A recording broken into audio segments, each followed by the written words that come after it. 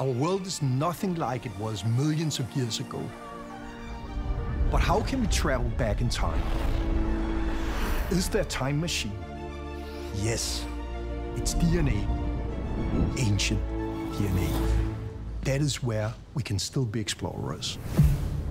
An organism's DNA contains the entire history of its evolution. DNA is a blueprint, the code who makes you who you are. 20 years ago, I came up with an idea. What if we could dig in the dirt, recover DNA millions of years old, and reconstruct entire living worlds? I was ridiculed. It's impossible. Crazy idea. That DNA is just too old. Everyone else was looking in fossil bone and teeth and discovering one species at a time. I was looking in the dirt for everything.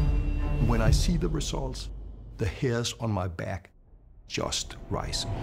A long list of animals appear. Bang, bang, bang. We're seeing the complete picture of an ancient ecosystem. From a place that today is an Arctic desert.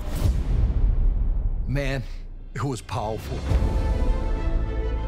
Everything we thought about the limits of DNA preservation are out the window. I was a school failure, a troublemaker. Now I was famous.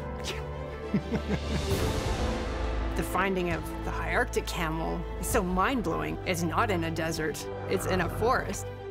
This is when I started thinking, how far back in time can we really push this?